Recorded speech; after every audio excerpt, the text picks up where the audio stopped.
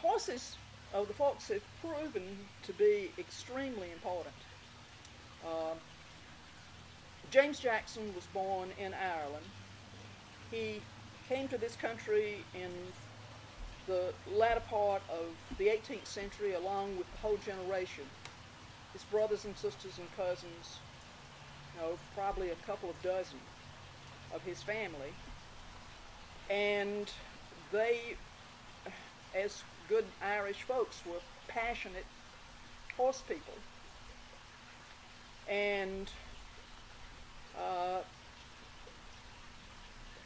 he, they loved the horses, and they loved to try to improve the stock. It was a period in American history when there was a craze for thoroughbred racing. I cannot tell you the scale and the interest that the sport consumed in this country. You cannot imagine. Some people pay attention to the Kentucky Derby now, but there were periodicals that people got in the mail all over the country, an enormous readership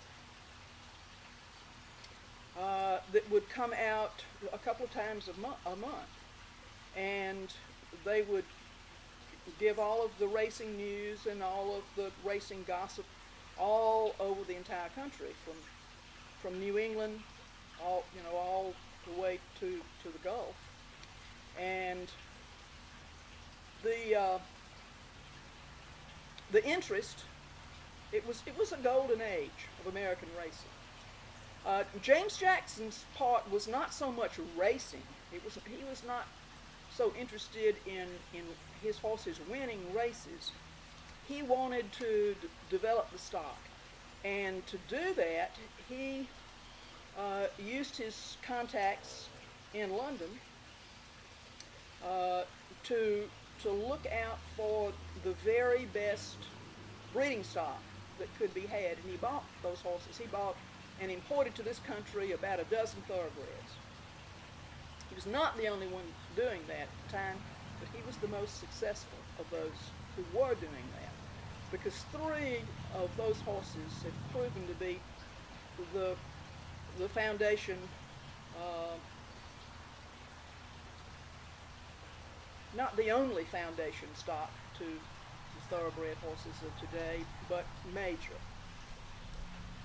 Glencoe, the best known, the most important of the horses. A horse called Leviathan, and a mare called Gallopade were the most successful ones.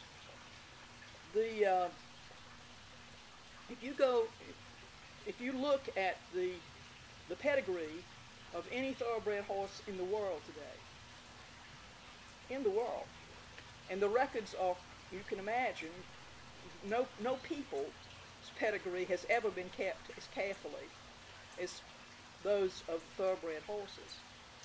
But they'll all go back to those horses. You'll find Glencoe not just once, but a number of times in the pedigree of all the horses today.